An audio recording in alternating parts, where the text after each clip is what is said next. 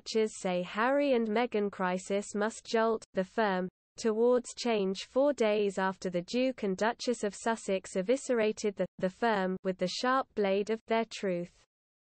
Prince William had still not spoken to his brother.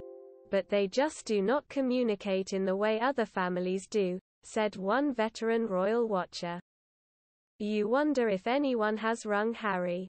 According to one report, the Queen plans to personally offer an olive branch to the couple. She said in a statement this week that the extraordinarily damaging allegations from the Sussexes, of racism and of emotional neglect that Meghan said had left her feeling suicidal, would be dealt with privately. That should be a holding statement, said the royal historian and author Robert Lacey.